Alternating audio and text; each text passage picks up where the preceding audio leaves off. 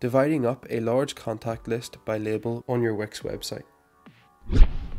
Today in this tutorial, we are going to see how you can easily organize your contacts into different categories by adding labels and dividing a large contact list by doing this. If you have a large contact list, it could be quite time consuming to manually add a label to each one. Instead, you can export your contacts as a CSV file, divide up the file and re-import each one individually. Each imported contact receives a label with the name of the file. To divide up a large contact list, export your contacts to a CSV file. To do this, from your dashboard, go to your sidebar and click on the Contacts and CRM tab and select Contact List. Click on the More Actions drop-down menu and choose Export Contacts. Here, select the contacts you would like to export, select Regular CSV file and click Export. This file will download to your computer. Open the file in Microsoft Excel.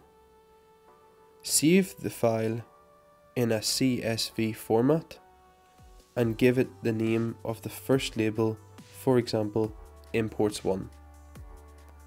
Repeat this step again, and this time call the CSV file Imports2. Take away the contacts that do not fit into this label. Repeat these steps for each new label you want to create. When you have organized the CSV files and arranged your contacts accordingly, import each CSV file separately into your contact list.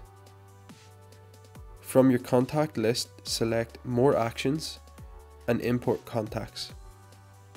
Choose CSV file and click Upload to browse your computer for the first label CSV file and click Open.